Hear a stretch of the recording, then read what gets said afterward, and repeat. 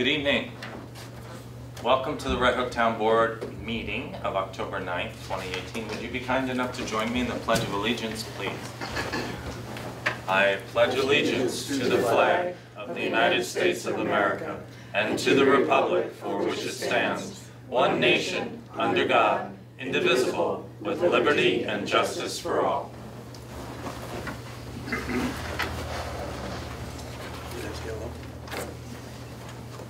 Thank you all very much. Amanda, for the folks at home, we have a brief agenda for this evening, but if you'd be kind enough to display that for them.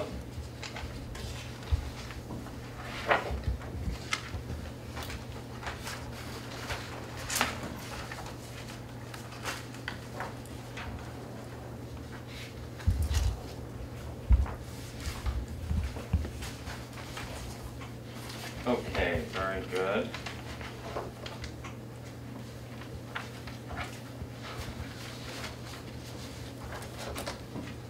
So as with every first meeting of the month, we start out with the supervisor's report and the town clerk's report. For the folks at home, Amanda, if you'd be kind enough to scroll on over there. We started the month, and this is the month of September, ending September 30th, with an opening balance of $5,603,154, receipts of $183,000 and change, disbursements of $402,000, leaving an ending balance of $5,384,423.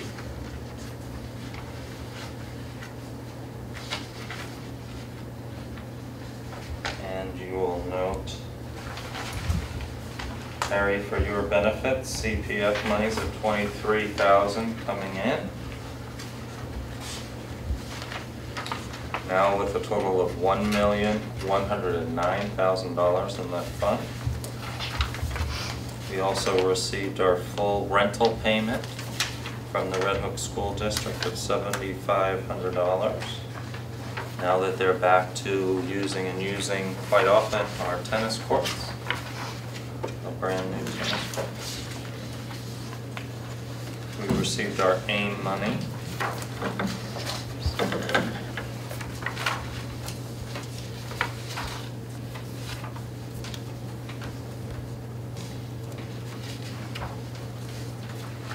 Are there any questions about the supervisor's report?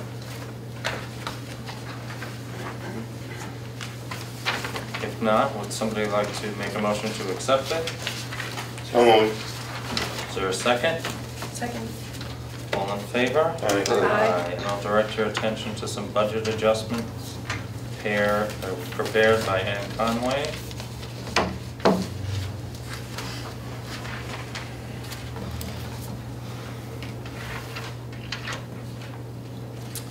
Small amounts.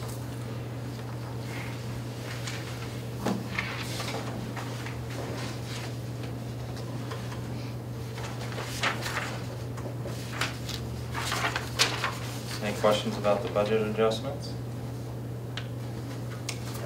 Okay, if not, a motion to accept. So moved. All in favor? Aye. Thank you very much. You also have in your packet the variance report for the month. If you have any questions about that, please let us know. All right, very good. At this time, we have the town clerk's report. Sue? This is for the month of September. Total local shares remitted to supervisor as town revenue, $1,522.78. Amount paid to New York State Ag and Markets for the spayed and neutered program, $57. Amount remitted to New York State Department of Health for marriage licenses, $180. Amount remitted to New York State Environmental Conservation, $4,014.72 for a total state, county, and local revenue of $5,000. $574.50. And this is pursuant to Section 27, Sub 1 of the town law, and I hereby certify that the foregoing is a full and true statement of all fees and monies received by me, Sue McCann, Town Clerk, during the period stated above in connection with my office. And that's it. Very good. Thank you very much, Sue. Is there a motion to accept the town clerk's report? So moved. Second. All in favor? Aye. Aye. Thank you very much. Moving on to announcements, just a few quick announcements. Dutchess County, a reminder again, they are having a hazardous waste disposal for non-residential, so that's schools, government agencies, farms, and businesses. That's going to be Friday, October 26th, and that is for generators that accrue less than 220 pounds or approximately 26 gallons of non-acute hazardous waste each month, or generate no more than 2.2 pounds of acute hazardous waste per month. And you must register for the event by mailing into Dutchess County Solid Waste Management. The Federal Energy Regulatory Commission is accepting public comment on the small hydroelectric project, the 12 kilowatt project that is being prepared for the Annandale Dam. And you can go on the FERC library and visit the project website, currenthydro.com Annandale, to get more information about that. And the invitation is for the meeting is October 30th, 2018 at 6:15 at the Bertelsmann Campus Center in the MPR, the multi-purpose room. That's 30 North Vervine Road, Red Hook, New York. That's on Bard campus. And a site visit is actually going to occur an hour before that at 5 o'clock. 1259 River Road is the location of the dam. There is a correspondence from Congressman John Faso talking about the Dutchess County Veterans Fair event that he is hosting Saturday, October 20th, 2018. It's going to be held from 10:30 to 12:30 p.m. at the Pleasant Valley Town Hall. And the only other announcement I would like to make is that at the annual historic Red Hook meeting, there was very exciting plans for historic Red Hook, the Elmendorf Inn. They are expanding to the adjoining property that would be eastward and creating a green space in the middle where their current parking lot exists. A very exciting project. And also at that meeting there was a very lovely video which I believe is on historic Red Hook website as we speak, and the video talks about a young man, Bill O'Neill, growing up in the town of Red Hook, and it was done by our acclaimed documentary filmmaker Seth Kramer, who lives right here in Red Hook Village. So I encourage you to go to their website and find out all that they're doing and take a look at Bill O'Neill, age how old? That photo? The baby photo, Oh, the baby photo? Yeah. about 6. Oh, I think I was less than, no, I was probably 3. A young man. In a wheelbarrow, I was like 3. 3 years old in a wheelbarrow. So that's all I have for I announcements. saw it. Does anybody else have any announcements? Oh, and a reminder, before I forget, we encourage you, please visit our website, www.redhook.org, our new website. If you've been watching these meetings, you know that we have a new website courtesy of Sarah and Bowden and our communications committee, and lots of other dedicated employees here who have been working on it. And we encourage you to go to it, in particular to sign up for the Notify Me function. That way you can find out what's happening on the town board agendas, planning board agendas. You can find out that your road has been closed because of down wires and when it might be open again. So that's www.redhook.org. Okay. We did that already. Yeah. All right. Very good. Any public comments before we get started with our agenda? Linda Keeling. Since you mentioned the website, it's not very good.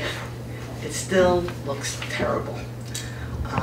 Also, I had signed up for the notifications, and at one time I was getting the notifications. Now I'm not. And I didn't even get the notification about the agenda for tonight. Okay. So it needs a lot of work. I mean, even before with Dick, the information would get up there relatively fast. And it seems that it's not happening very quickly with this new system. And I think paying, what I was told, $24,000 for this, you're not getting what you're supposed to be getting for it. So you need to get on their case about it and get this site up and running properly to inform the people. That's what it's about. Before, like I said, Dick would have the information up there almost immediately. I'd have a question for the town clerk. She would contact Dick. The information would get up that day or the next day. It was that rapid. I don't think you have that with this website now. Okay. Well, thank you for your patience, Linda. And I think, as we've said before, it's all new to us. We're working through the kinks, but it has a lot more functionality on this arrangement. But obviously, we're all learning how to do that. Were you able to find the agenda for today? You just didn't get the notification? I was looking and looking all this morning up until 12 o'clock, and then I got busy with my life, and about, I guess, 5 or 6 o'clock, I found the agenda. Okay. But I did not get a notification. I thought it was up there on Friday. Yeah, it should have been up on Friday. I thought it was on but Friday. We'll check into that. Okay. Yes, thanks for your Something's feedback. not right. Thank you, Linda. Okay. Oh, you have another. We have another public comment. Mr. Strawinski, I'd like to please. remind everybody about the Rotary Annual. Oh, thank you. You're welcome. And I mentioned Historic Red Hook and forgot to mention about their dinner. So would you be kind enough to let folks know? Thank you, Doug. Doug Strawinski. Anyway, the annual Citizen of the Year is on the 23rd, which is 2 weeks from tonight, at the Firehouse. Tickets are available with any Rotary. Any Rotarian for the Village Hall and the Town Hall. And the Citizens of the Year are Chris and Claudine Close. Thank you. You're welcome. And it's at the firehouse, did you say At that? the Firehouse. Okay. Thank you, Doug. You saved me there. Okay, the first item on the agenda is just very quickly for the public is to let you know that the supervisor's tentative budget has been submitted for consideration to the town board. And there are just a couple of quick highlights. If you've seen this in previous years, you can just about go to sleep because it's not that different. But just to give you a couple of points. The tentative budget, as proposed, does not raise the tax rate for the third year in a row. The impact is unchanged, yet it keeps the fund balances steady and strong. Our credit rating, which was raised a couple of years ago, still remains AA. That is second to perfection. Our risk assessment is nearly perfect. We just received last week, the Comptroller's Office gave us our rating for the fiscal stress report for year ending 2017. I think I mentioned this at the last meeting. It's 1.7% versus beginning stress, which is 45, and significant, moderate to significant, which is 65. So the budget, which is flat, takes into account some investments we've made over the last few years or going to make. Route 9, the sidewalks, Town Hall parking lot. In particular, this last year, improvements to existing recreational parks, whether it's rehabbing fields or brand new tennis courts, structures, we've done some repairs, and the budget includes things that we are working on towards next year. That's a new playground, expansion of the park itself, and we have projects which we've started that are related to the town campus, clean energy and energy efficient upgrades,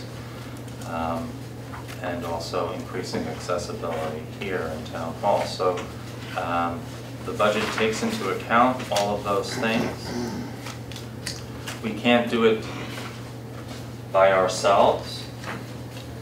The town supervisor, the town board, we do it with a lot of partnerships. We do it with great employees and a lot of dedicated volunteers. And we do it with grant monies. And so I continue to add to the list of the grant dollars that we've received over the last 3 years or so, just to give you some idea of how we're able to accomplish this with not only expense management, but also partnerships. Some of the things we've done over the last few years I've mentioned before in order to keep expenses down so we can make these investments.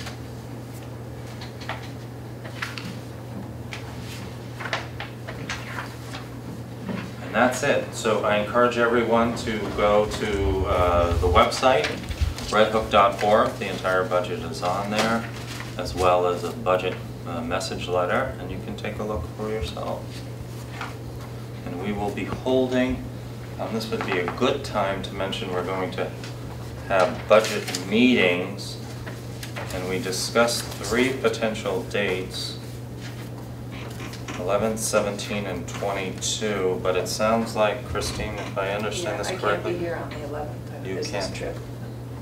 On the 11th, okay.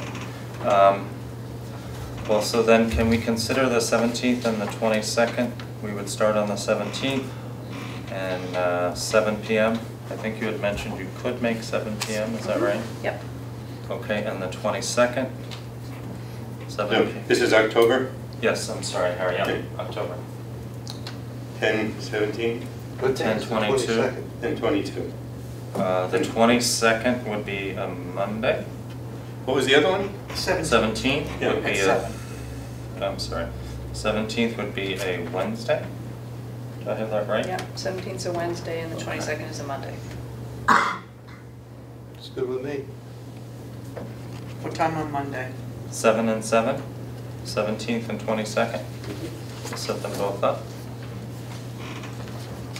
Does that work? Yes. Okay. Thank you. So we'll put that notice on the website for folks at home if you'd like to join us for the budget meeting. Okay. Very good. So 2019 CDBG grant application.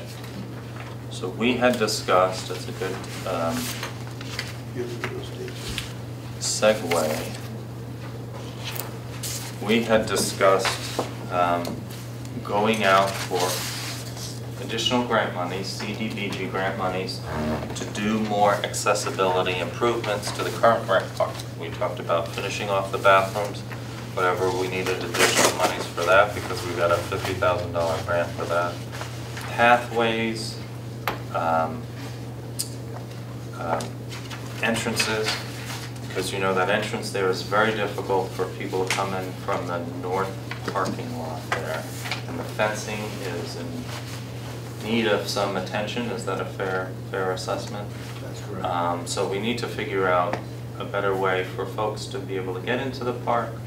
And so that is something we look at. And we have folks from the county who are going to come to the park actually tomorrow, as it turns out. And they're going to walk through some of these specifics to include in this grant application. It's $100,000 that we'd be eligible for. We're being encouraged to apply for this, which is a good sign. It's past the initial, they do a initial review to see if it meets the criteria. And so we talked about pathways and accessibility to the new playground to ensure that everyone can get there. So the folks at the county also may have other ideas of other obstacles that exist in our current rec park that we could add on to it. Obviously, we're only going to get $100,000. So does that seem like a good plan. Any other thoughts about that for Rec Park? Harry, any No, other that makes things? sense. What about designing it? Who's going to design it? Right, so I think Yeah. we would probably make sense to ask Brandy if you would, to do that application for us. You have all the specifics already. You did the application for the grant that got us the $50,000. And you're doing the walkthrough also Yes. tomorrow. Okay, very good. And Harry, I think you probably want to join us for that. What time? 2 o'clock? 2 o'clock. 2? Okay. And Doug and John will be there as well. And I'll actually be able to be there as well. You can? Yep, Okay, maybe great. back, yeah. Okay, terrific. So that works well. All right. So any other thoughts? If not, I would entertain a motion for this resolution that we have, which is 67. 67. Thank you, Sue. How did you know what I was going to ask? So moved. All right. Second. October 9th. And basically, the resolution is that we are participating in the County Community Development Consortium for fiscal year 2019. And the grant application, the amount of $100,000 for ADA accessibility improvements at the Red Hook Recreational Park. And it is so moved by Bill O'Neill and is seconded by Harry. Mary. Is there any further discussion? If not, all in favor? Aye. Aye, thank you very much. Okay, our third item on the agenda, and we have a small agenda this evening, is we have some findings on our assessment. We asked our engineering firm to do a needs assessment as it relates to athletic fields and athletic field usage. And so,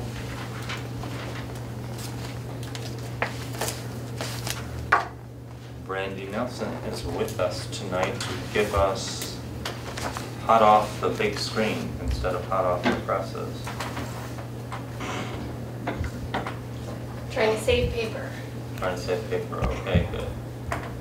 Did you email it to everybody? I did not email it to everybody, but I certainly can, or it's in Robert's inbox, you can It's forward in, it. yeah, it's in the town one and I can circulate. It just came like an hour and a half ago, right? Yes, it'd be good if we could all get a copy. Yeah.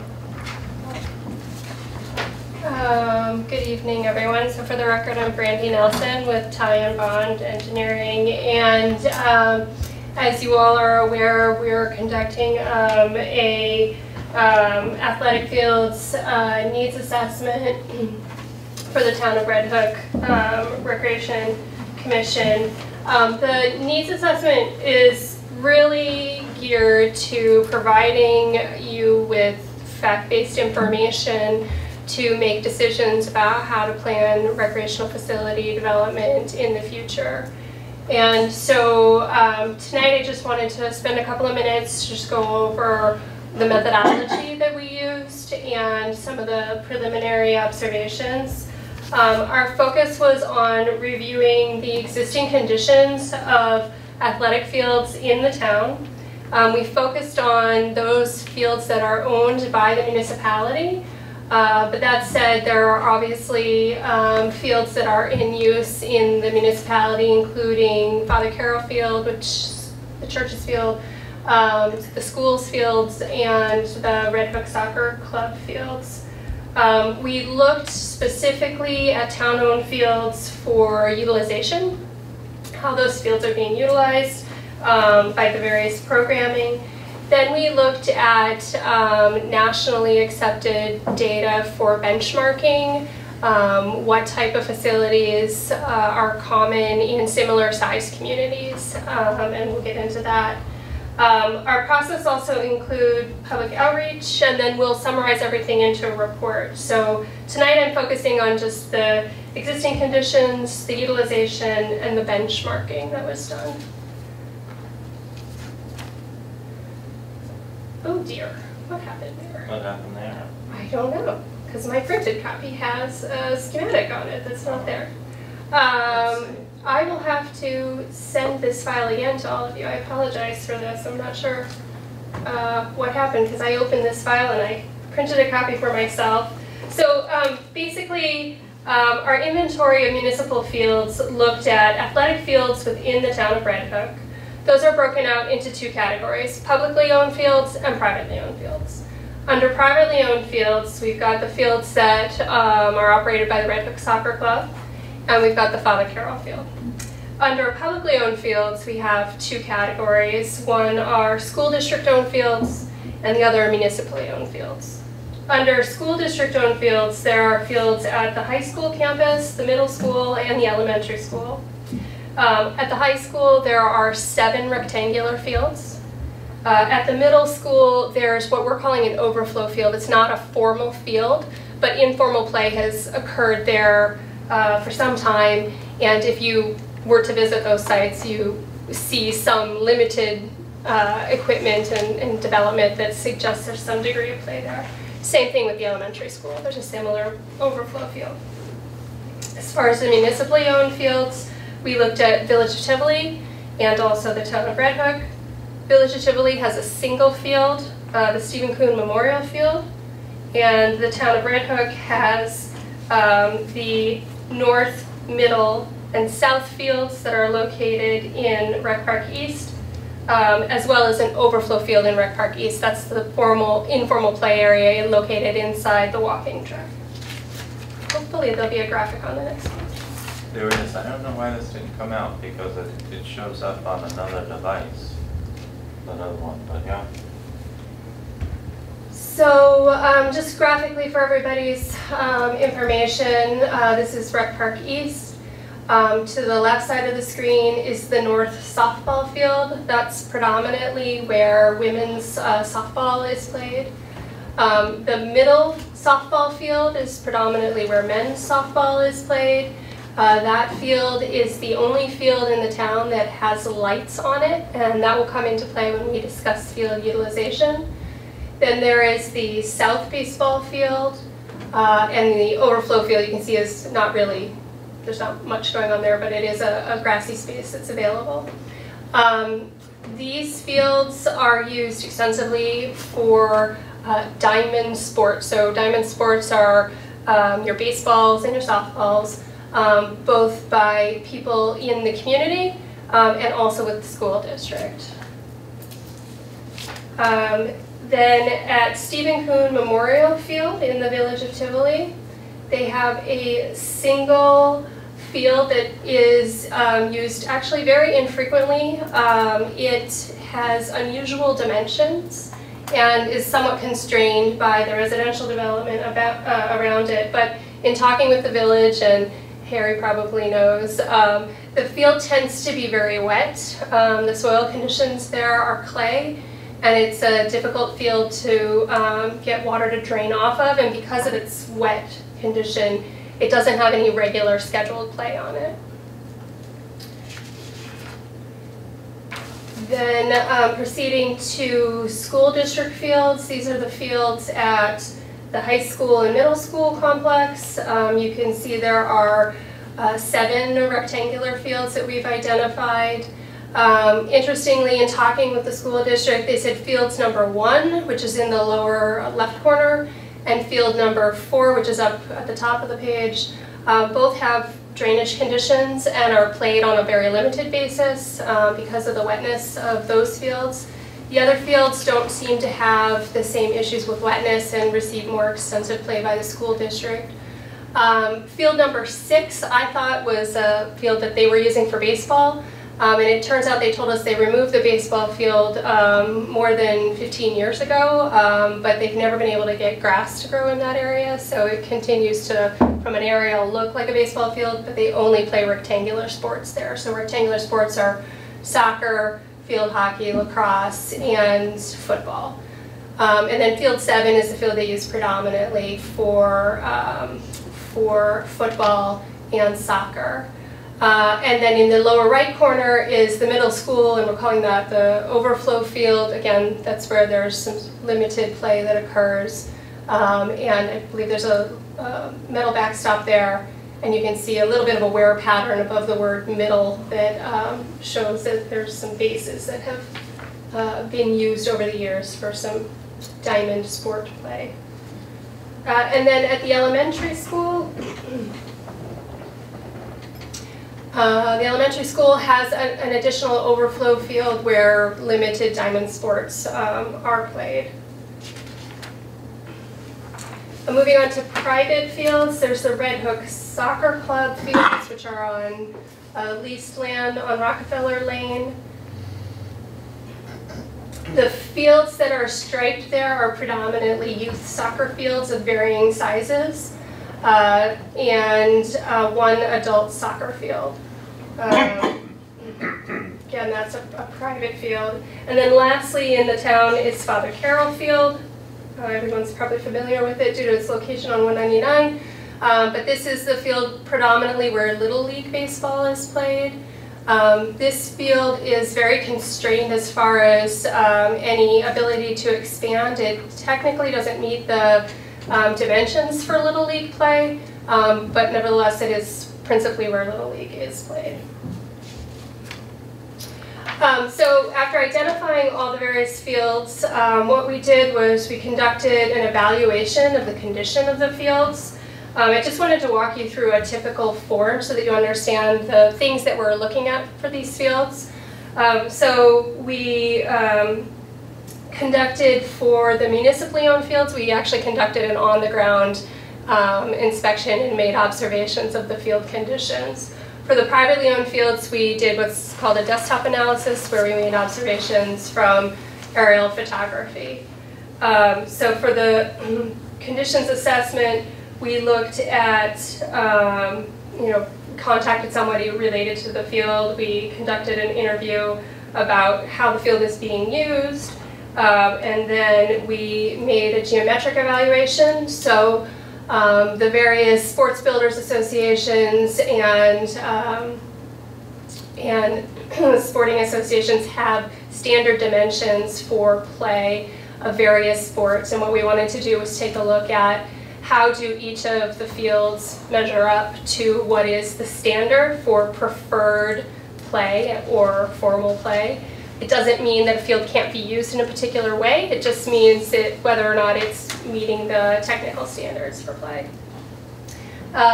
We also looked at the solar orientation of the field, so is it a preferable orientation, not preferable? Sometimes fields are oriented so that you're actually looking into the sun and it's not ideal for play. We looked at the systems related to the field, so things like irrigation, drainage, lighting, and fencing, all of which are important components for the playability of the field. And then we looked at auxiliary equipment, so those are things that aren't necessary for the level of municipal sports, but as you get into more formal league type sports become more important. So that's things like bases, goalposts, scoreboards, dugouts, benches, and audio-video type systems that help in calling the games. We looked at field striping, we looked at the parking facilities and the proximity of parking facilities to the fields. We looked at ADA accessibility. We looked at issues related to site safety. We looked at other ancillary buildings, so like if there are restroom facilities or if there are snack facilities nearby. We have in our standard form for doing these assessments a soil sample. We did not take any soil samples in this case. In some instances when we're looking at athletic fields in other communities, they may be wanting to undertake a program where they would really be boosting their turf on their fields, and so they'd want a soil sample collected so that they could do an analysis of what nutrients needed to be added, maybe in the off season to really get the turf reestablished. But we did not do that in this case. And we took a look at how the fields pitch, so what their slopes and grades are, if it's even, if it's uneven. Where you have uneven slopes, you can tend to get ponding water if you don't have good drainage, as is the case with the Stephen Kuhn field. And then we looked at the turf condition. That all of the town's fields are turf grass, and so we have a category 1 through 5 of unsuitable, so that's no turf basically, to excellent. Turf condition is important because it speaks to the underlying condition of the soil and soil compaction, and also the playability of the field. Good conditioned turf tends to be a safer playing surface than poor conditioned turf, so it factors into the safety of the field. And then we made general observations about the appearance, and then we summarize it in a matrix. So what we're doing with this information is we've compiled it for all the fields. We're putting it together in a matrix so that you'll have an overall snapshot of each field and what its conditions are and where there are opportunities to plan for improvements or maybe make some maintenance tweaks or make some wholesale changes depending on what the town wants to do. And the summary of recommendations for each field will be provided in the report. So after assessing the physical condition of the field, we took a look at the utilization of the fields. And I want to just provide a little bit of information about utilization. Utilization is an assessment of the number of hours per week that the field is available for play versus the number of hours per week that the field is needed for play. And availability is not formally defined anywhere, so it can be defined for your community. But in general, availability is a realistic look at the hours that people could be out on a field. So for instance, during weekdays, typically most of us are either at work or at school between, let's say, 8 and 3. And so those hours would not contribute towards availability of a field because people are otherwise occupied. So availability during a month of the year where school is in session would be, say, 3 p.m. until dusk. And so we've described how we've defined availability for these fields. And then as far as hours needed, that information is gleaned from interviewing the people that are doing the programming for these fields. So we've talked with John Kuhn, we've talked with the athletic director of the high school, and we've talked with the folks with Little League Baseball about their needs as far as athletic fields are concerned. The other thing about our climate, where we are typically, field sports are not played in the summertime when it's hot and people aren't around and they're on vacation. And they're typically not played in the winter when we have snow on the ground. So generally, the principal field usage in the Northeast is in the fall and in the spring. And it often correlates to the school year and sports that are played throughout the school year. So this table is a table that will end up in the report to you, and it provides a summary of utilization. In the left column, we have identified the field locations, and we've looked principally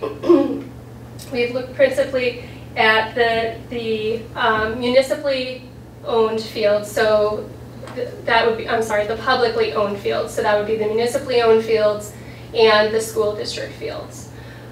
We've provided the total hours per week for both the fall and the spring that these fields are needed based on information gathered from the folks that do the programming. And then we've provided the total available hours for each of those fields for fall and spring.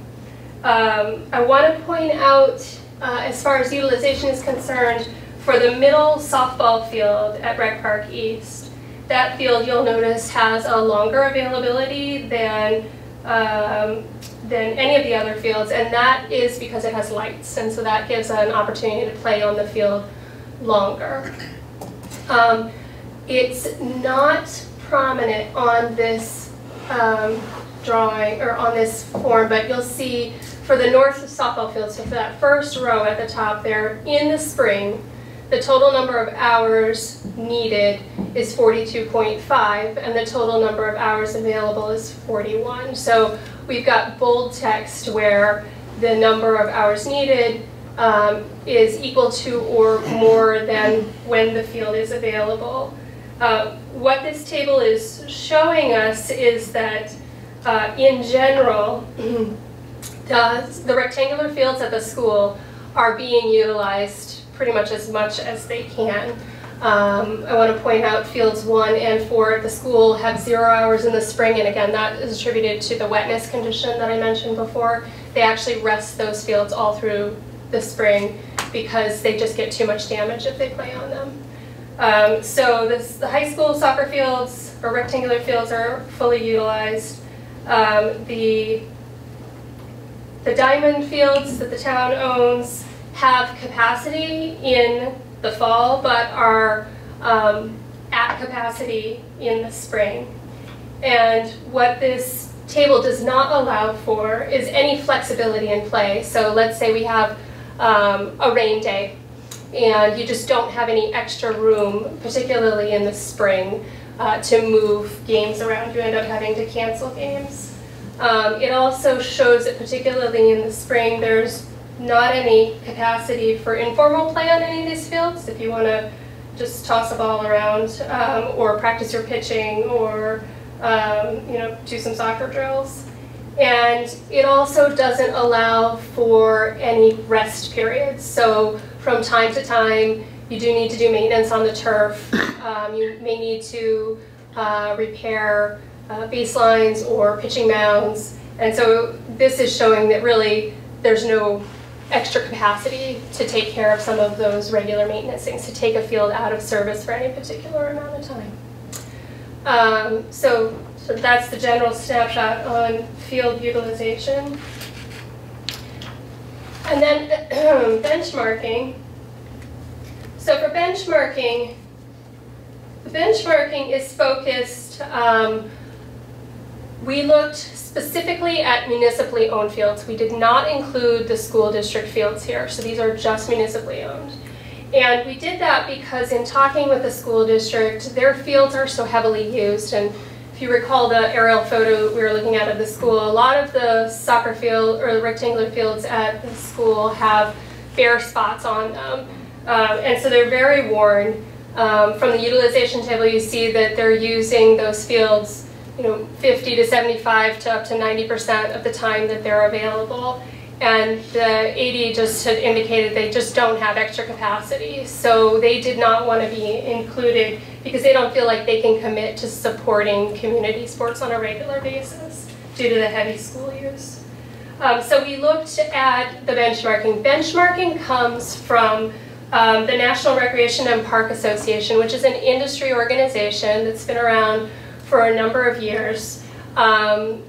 NRPA was also referenced in the 1994 Recreation Needs Assessment that was done for the town of Red Hook.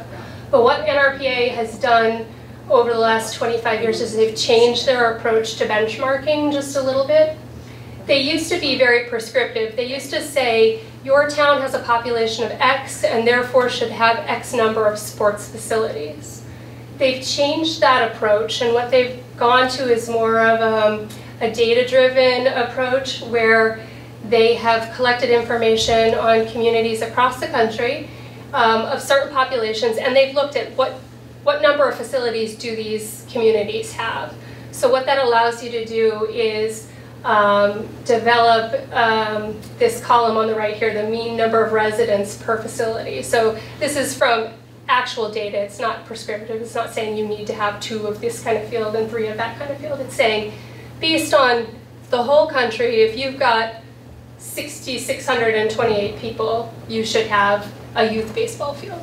So what we do with this is we take the mean number of residents per facility and we divide it by Red Hook's population, which has been relatively stable at around 11,100 people for about the last 10 years, plus or minus. And we divide that to get the number of facilities required for the Red Hook population per the benchmarking. And so in our first row, we've got fields, youth baseball, 1.7 fields. We rounded down to 1, and we then show that you've got 1 field provided by the town and 1 field provided by a private entity. So in this case, the field provided by the town is Stephen Kuhn Field. So footnote 4 here says that this field is in disrepair. It physically meets the dimensions for the youth baseball, but because of its drainage problem, it isn't considered playable on a regular basis. And then provided by private entities is the Father Carroll Field. And it is played by Little League right now, but as I mentioned previously, dimensionally, it's considered short. It doesn't meet the technical size, but it's a field, and it's where people are playing. And so generally, we'd say there's not a deficit there. So we've done that for all the different size fields based on NRPA's benchmarking data to figure out, where does Red Hook fit in compared to similar sized communities. And the result is shown in the red text on the far right column. And basically what it represents is that the town could use the following. There's 3 fields that it could use. I don't know, Robert, if you can scroll just a tiny bit more. I know we lose that top bar there. There we go. So the 3 red texts are a rectangular multi-purpose field, a diamond field for t-ball, and a rectangular lacrosse field. So that's from the NRPA benchmarking data. Does anybody have any questions on that? That's where I'm going next. What is the column to the left? The What do those numbers represent? It says population. Yep. So based on NRPA's data collection of recreational facilities at communities around the country. So they've looked at more than 60,000 different communities. They've said there are for instance, one diamond field for softball, adult softball, per 10,957 people. Or one rectangular. That is not our population then. No, so that's their recommendation, that number. Averages. It's the average population. So for every around the 10,900 people, you should have And then one. they took that. You have one field for that, And for then they that population. compared it to Red Hook's population. They divided it by Red Hook's, and that's where you get the 1 or the 1.7 or the 1.3. That's the recommendation for what we. Okay. Does that make sense, Eric? Yes. Okay. Population numbers don't match our population. That's correct, but they're meant to be there to I understand. benchmark, and then I we understand. divide Red Hook's I understand. population That's how into you it. know why Yeah. you got a 1.0 or 1.7. Okay. Right, exactly. My question would just be, you mentioned the overflow spaces and various facilities, including town-owned spaces, and I know that that's often where we play t-ball. So I'm wondering, why is there, I realize this is just sort of like a policy question, I guess, by the town, but when it talks about diamond fields, t-ball, it seems to me like we already provide that. It's not a formal field, but we already have a facility that covers that, so I'm not sure, to my mind, that it's accurate to show the red negative, So I realize physically, that the overflow- dimensionally, from a geometry standpoint, what we are trying to state in the report is that these are the preferred dimensions for play of this type of sport. So we're going to provide all the different preferred dimensions. You don't have a field that meets those preferred dimensions, but we could do some shuffling, right? You could shuffle, you could meet the preferred dimensions at Father Carroll, for instance, if that was something that the town wanted to do. So we want to give you that geometric information, and you guys can then make the decisions around how you want to allocate the play space. But is there anywhere that shows where t-ball already happens? Because we have programs that already operate Yep, t-ball. so our understanding is it is occurring in the informal play spaces, but as I had mentioned previously, they just dimensionally, they're very significantly smaller than what's recommended. Yeah, but we'll provide those dimensions of those overflow fields so you can see that. And it'll mention that t-ball already occurs there. It does mention that, yeah. Also, Brandy didn't, at one, and Doug, maybe you can help too, at the, one of the open forums that we had, and the gentleman who's currently the president, or whatever they call that, of the Little League group, was talking about that there are different programs that Little League could offer, or youth baseball, I guess is what you should call it, that we don't offer, we don't have in our area because there's not space for them. And I think one of them referred to t-ball type sports. So there's sort of like an introductory program, and then there was also the older in-between age. You're right to remember that, and I don't think we currently have any narrative that addresses that comment in the draft report that we're pulling together, but that's probably a valid thing to mention. Specifically, he did mention, you know, that an additional Little League field would be preferable for them. I wasn't there, so I'm not sure how strongly he stated that. But he also specifically mentioned that there is an age group that gets lost between Little League and high school because there's just no field space to let those Right, kids and then play. there's also a younger age group, because we don't have an official, you know, T-ball dimensional opportunity. So we do end up with, you know, like when my kids did T-ball, we're in one little place in the park, you know, you're hitting it wherever you can find a place to go. So maybe Ryan was at that meeting. He so, was, and I told him he didn't need to come tonight, but I will definitely So, ask him you know, about that. I know yeah, he's probably got it in his notes. In my notes from that, I took away that the more he thought about it, you know, that there certainly, youth baseball could be providing more opportunities for different age groups if we had space. Does that ring a bell with you, Doug? Well, that's correct, and especially when you get to the 12 and above, Right. that age group is the one we're having the trouble not providing for them. Right. And he gave us a specific size, 50 by 70, if I remember correctly, right? Right. That and so we tweaked that field to make sure that it could accommodate that as well.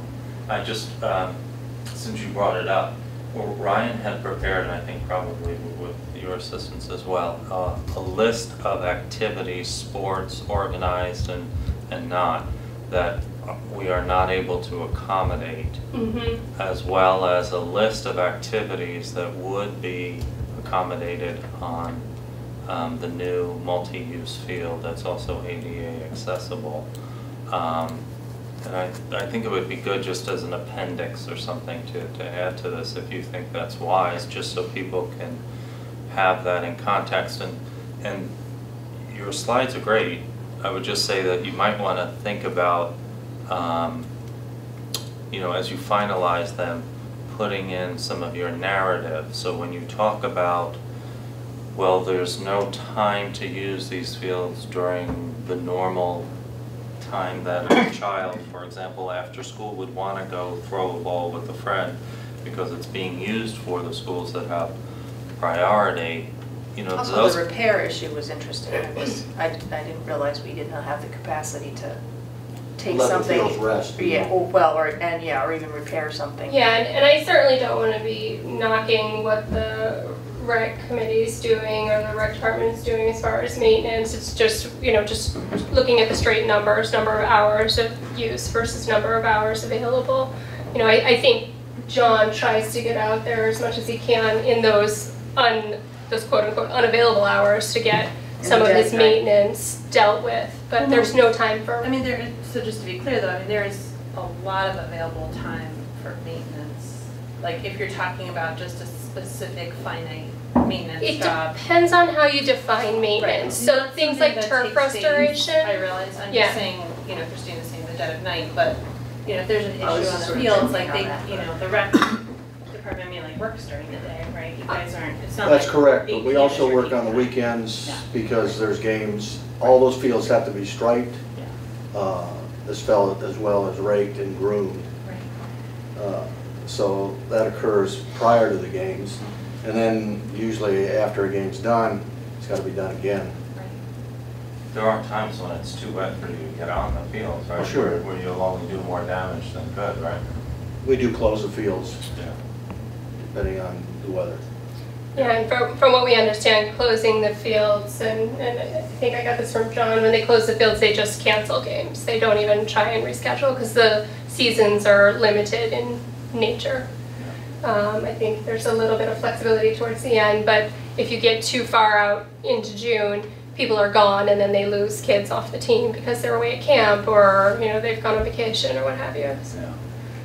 Well, I think it's just important to have some of that narrative, and I think one of the most important points you brought up, which hasn't been spoken about a lot is the usage on the school district fields. Because when people come in and talk to me and say, you know, why do we need additional fields? And I explain, well, the school fields are essentially used all the time or overused, that the wear and tear, and so they're not looking to accommodate any additional usage. Or the Red Hook Soccer Club is on rented land. The public cannot use that. It's subject to an easement with, you know, strict language. It's important for folks to know that there actually isn't really a rectangular field that the town controls the scheduling, has access to. There's just that little unused area there in Rec Park, but really not a full-size rectangular field anywhere. So. Well, it's used for multiple purposes too. I mean, in the summertime, it's volleyball. Right. In the fall, it's flag football. Right. Right. And t-ball. Right.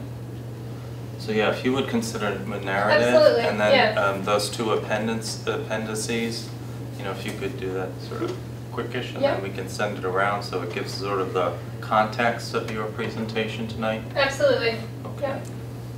Okay. All right. Good.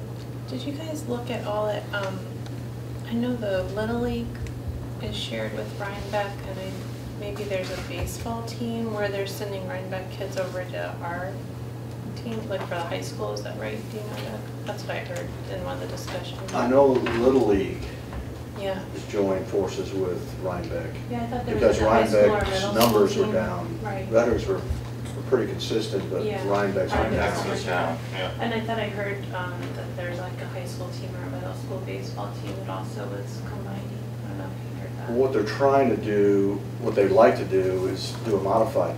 Right, that's what I thought. Right. So my only question with that is just, you know, realizing that we don't want to add much more to your workload, but it just seems like we heard a lot about things that are already happening with Rhinebeck or potential for sharing with Rhinebeck. And I'm wondering if you've done any desktop analysis of any of those fields that are municipally owned there, that are for baseball and, you know, the youth diamond sports. So, to be fair, we are focusing on what is under the town of Red Hook's control and in the town of Red Hook.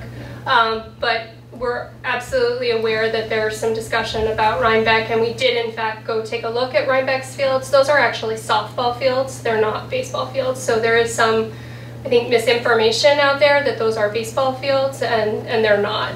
I wasn't planning on including that in the report, only because I feel like it's a slippery slope to go down, because then it's like what's going on in Milan and what's going on in Claremont and Livingston, and we could just like maybe have to look at the whole region. So I thought, you know, we just, for the interest of the project, let's just draw the boundary around the town of Red Hook proper. It's just something, I think it'd be helpful to maybe also add in the narrative would be just that if sports are already combining with Rhinebeck, that may be a potential avenue for, you know, other fields, you know, would be just that, you know, kind of like, who knows, the opportunity may be there or something, because I think it's pretty Well, clear I that they disagree with have that, but go ahead. facilities. Yeah, I really disagree think that's too. wrong, but. I think it muddies the waters. I mean, you've found the NRPA way of looking at it. We're looking at what's under our purview, and then to say, you know, what may or may not happen about a merger of a team with an adjoining community, I think muddies the water for the purpose of what we need to decide. So I would disagree with that along with Bill. Yeah, I don't think shared services is reaching into the recreational communities in every municipality, is it? Well, our fields are used by many teams that are not out of Red Hook. You know, and particularly with seniors, aren't they? You're talking about over Seniors, 40, I'm not what are you sure. Yeah, referring to? yeah. Over 40? Well, I'm referring to all of them. I think we have some raw data from our interviews that talks about who's using the fields, and we could certainly incorporate that in, and it would be very plain about, you know, everybody's got a team name, and so we've got all that data, we can include that, and I'm sure it includes the odd person from another community, but you know, we don't have a detailed accounting of the number of people from other communities. I guess one of the things we don't know is that we tend to have better fields than many other communities, and if we were playing at high school, another high school, do we have to go back to that high school?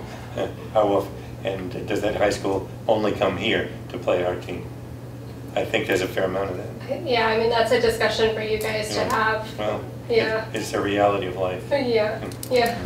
So Brandy, I think we are, like, just to say about the shared services though, that we are one of the only towns that share extensively with the school district, and that's considered a shared service. So, you know, in some ways we are sort of forward thinking in that way, or I don't know if it's really forward thinking because we kind of fell into that relationship, and you know, we've kind of built it as we go along, and I think it's something we should be proud of while also recognizing that it presents challenges for everybody too. I just hate to see us like not at least, you know, just sort of realize that there is already some sharing going on with programs that are already happening within the town that are using facilities outside of town. I think it just to present a realistic picture of what's happening, to not acknowledge that like Rhinebeck, Red Hook, Little League, I believe is playing games not just at Father Carroll Field. I could be wrong about that. That's just what I've heard. You know, I think it's part of the picture. You know. Well, okay, so we haven't seen your raw data, but I'm operating under the impression that like the Father Carroll Field is Red Hook Little League's home field, right? So, Correct.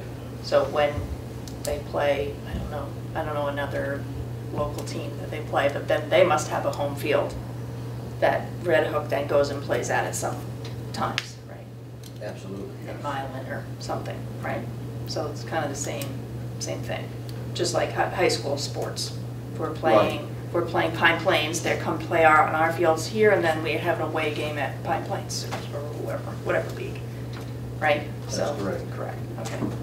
Because you want, you know, everybody wants to have a home field advantage at some point when they're playing their games. Did you talk to like different private groups like the Little League and soccer as part of this or not? I forget how that went. I have to think about how we've had so many conversations over such a long stretch of time. I'm trying to think if we've talked to the Red Hook Soccer Club for this particular effort. I would have to double check on that, Sarah. I don't know off the top of my head.